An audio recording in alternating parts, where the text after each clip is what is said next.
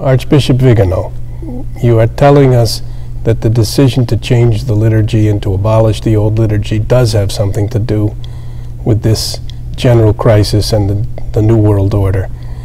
What should be the reaction of people in the Church to what is happening, as the Church seems increasingly to be accommodating itself to a plan organized by people outside of the Church?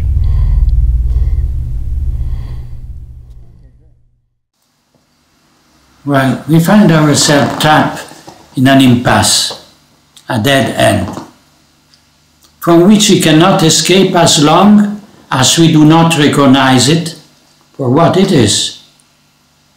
If we think that the present crisis can be solved by addressing ourselves to the civil or religious authority, as if we were in condition of relative normality, we continue to not understand that the responsibility for this crisis lays precisely in a betrayal carried out by those who hold authority. We cannot ask for justice for a wrong we have suffered if the judge who ought to condemn those who infringe on our rights is their accomplice. We cannot turn to a politician expecting them to revoke the violation of our fundamental freedoms if they are the very ones voting for those violations in Parliament, because they obey those who pay them or blackmail them.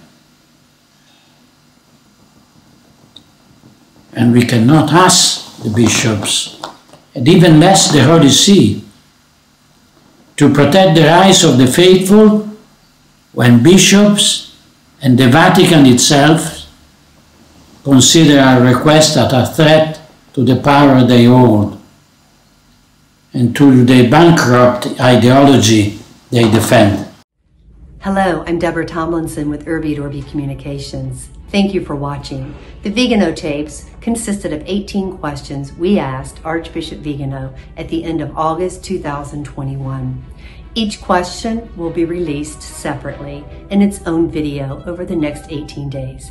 So be sure to click that red subscribe button and the bell next to it so you'll be notified when we upload the next question. You don't want to miss them.